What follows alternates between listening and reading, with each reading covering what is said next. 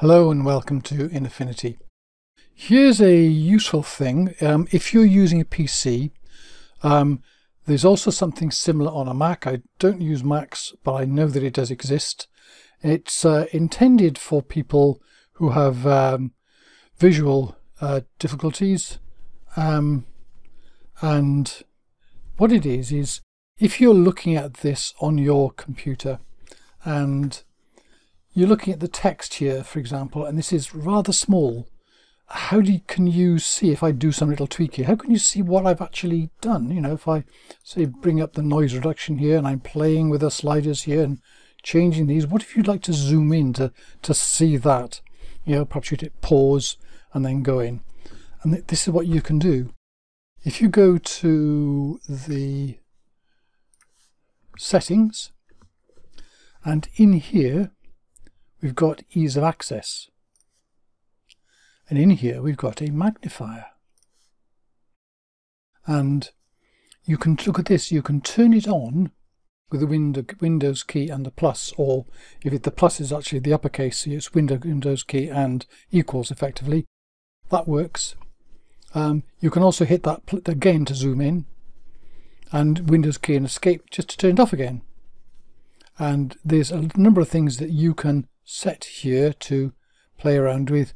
I usually use the lens here, and this is the thing here, because you can use it with other videos as well. You know, looking at something else, gosh, you wouldn't look at anything but in Affinity, would you? Anyway, so if I hit the Windows key and plus, or even just the equals underneath it, what happens is this, and this moves around with me. So I can go over here and I can see this, it's a magnified form. If I hit the Windows key and plus again, it zooms into even more detail. Or the Windows key and minus back out again, and the Windows key and escape gets rid of it. If that was a little bit too big, I can use these controls down here, or even all this lot, to make it smaller. So now if I hit the Windows key plus, I've got something that's a little bit smaller. Or I can go down here, because I can still use these controls. You go, and I can do this, so I can see what I'm doing. It's even useful if you yourself are looking at something going, that's a little bit small. And sometimes with high resolution displays, things can appear small, so you can actually use this just for doing things yourself. It's also useful, here's another one, if I'm doing curves, and I'm just going to bring that down to here. So I've got a curves display like this.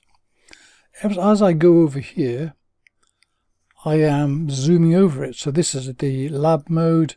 If I want to go say to A opponent here, and if I do here, because if I move the center, it changes, you can see behind you, the color cast.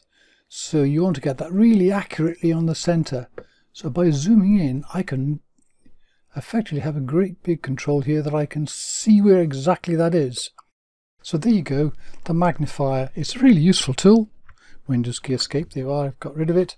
And you can use it to stop and look at videos, and also to use it yourself to get in and be more precise about some of the things that you can do in Affinity Photo. So thank you very much for watching.